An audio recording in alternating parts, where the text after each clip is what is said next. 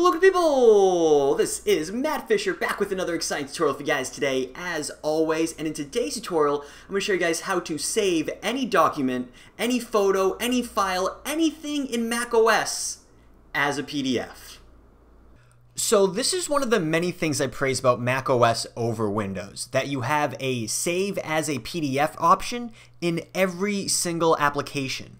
And you might not realize it because you don't have access to this feature, or this option rather, under the Save menu. You actually have to access it from the Print menu, which is a little weird, I know. But in every Print menu in macOS, there is a PDF dropdown, and the second option is to save as a PDF.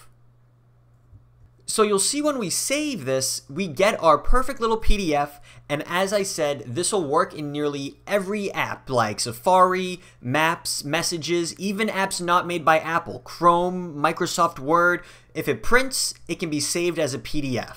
But that's the tutorial I have for you guys today. If you enjoyed it, please remember to leave a like, and if you need help with this tutorial or would like to request a future tutorial, then leave me a comment down below. But other than that, guys, hope you enjoyed the video, and take care.